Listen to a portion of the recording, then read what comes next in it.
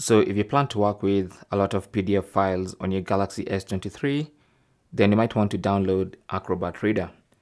So to install that app, simply go to the Google Play Store, this one right here, and then search for Adobe Reader.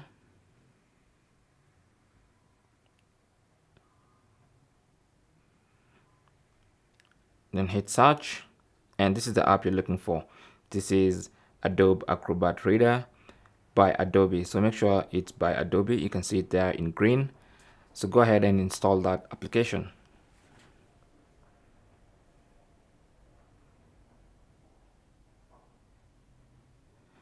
And with the installation complete, you can launch by tapping on open, or you can go to the app screen and find the Adobe Acrobat application.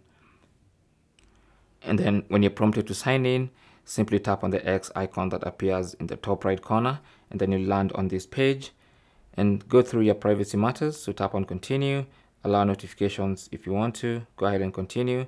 This is all stuff you can either allow or disallow later. So that's it.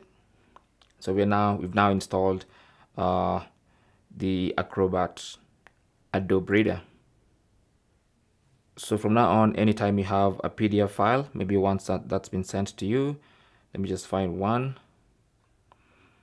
like this one, you can simply tap on it and you should have the option to open with Adobe Acrobat. So let's just go ahead and open, and that's it.